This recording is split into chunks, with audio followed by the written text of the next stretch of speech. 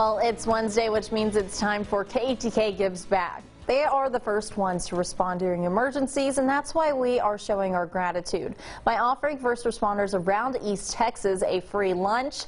Let's go now to KETK Today anchor Isaac Ramirez, who joins us live from Noonday. Good morning, Isaac. Hey, Cynthia, we're out here at the Noonday Fire Department for KETK Gives Back. I'm just out here, chilling in this truck, saving people's lives. No, just kidding. I'm not the one doing that. I'm not a professional. It's these guys that are over here. How are you doing, guys? Good. Okay, I'm about to get out of this truck. This is going to be fun. This is all part of KETK Gives Back. I don't know how you guys do this. See, I'm all wrapped up. My cables are all wrapped up. Okay, my FB is out. So, guys, I won't be able to hear y'all if y'all are talking to me. But anyway, here they are, the Noonday Fire Department. How are you guys doing? Very good. Great. And here we are, Chief Harper, and you guys are getting recognized today. How does that feel? Feels great. We're glad to have the community support and have y'all support as well. And that's what I wanted to ask you guys. How do you describe the community support that you guys have?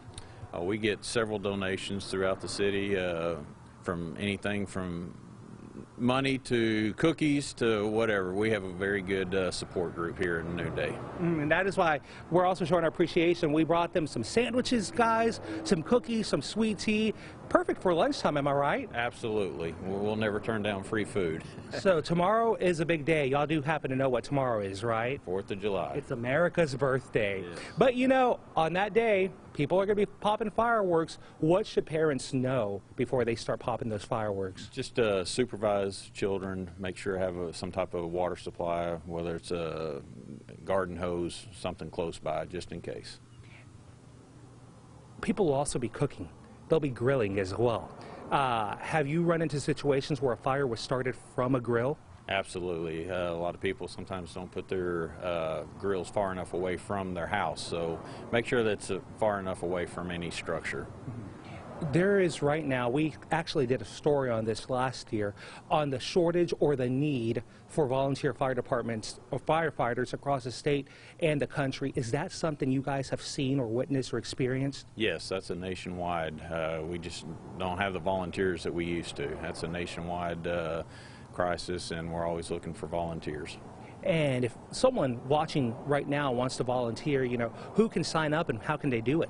Come to the fire station. We'll give them an application. We'll review their application. If they're accepted, then we'll send them through training and get them trained and certified.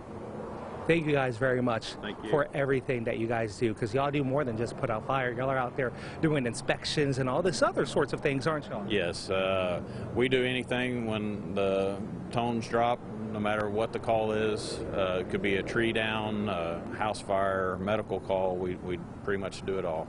Thank you very much, guys. Again, this is part of KETK Gives Back. Today we are showing our appreciation to the Noonday Fire Department. A big, big thank you to Peters Chevrolet. They're the ones that make this possible. Without Peters, we wouldn't be able to do this each and every single Monday this year. Also, something that Peters is doing at the end of the year, one of these volunteer fire departments, police departments, sheriff's offices, you name it, will be selected for a $5,000 cash prize. And I know $5,000 goes a long way.